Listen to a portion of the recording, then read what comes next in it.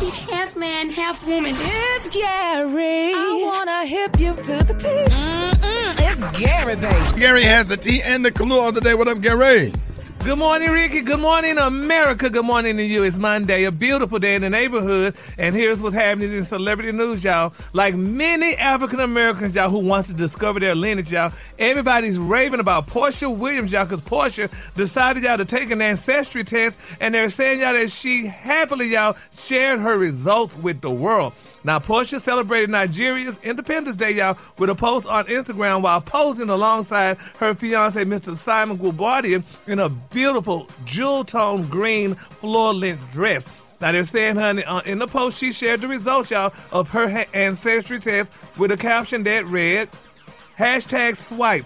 Happy Independence Day to Nigeria, my ancestral home. I want to announce that I am officially Nigerian. I am 44% Nigerian, y'all. #Iso Isa, #Urobia Bride, #Edo Groom, y'all. So everybody was like, okay, honey. So sure enough, y'all, after that announcement, her heritage Twitter, y'all, decided, the black Twitter in particular, honey, decided to get a little upset, y'all. And somebody wrote, well, when I received my ancestry and it said I was 40% Nigerian, honey, I bought all kind of flags and T-shirts, honey.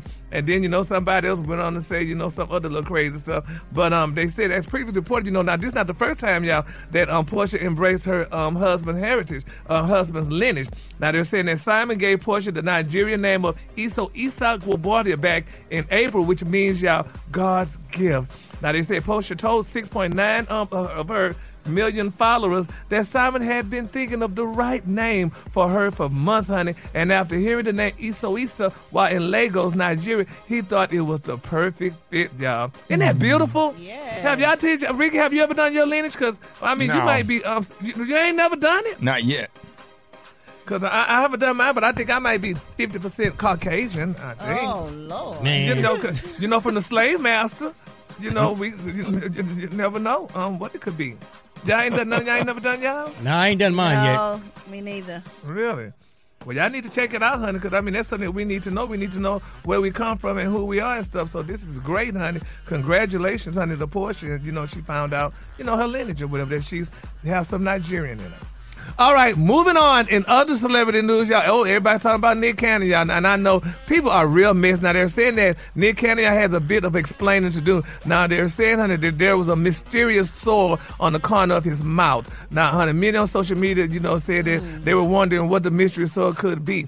And I'm looking at it. A cold sore. A cold, thank you.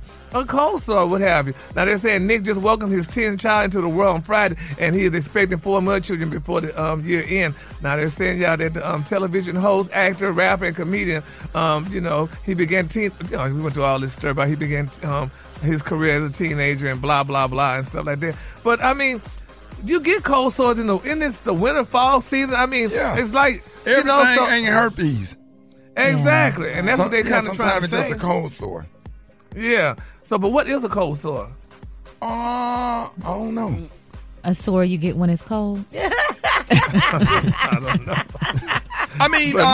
Just like any other, some kind of little infection that you get sometime, and then people will mistake it for herpes or whatever. But just take your mascara pen and black it out and make it appear as a mole until it There it is.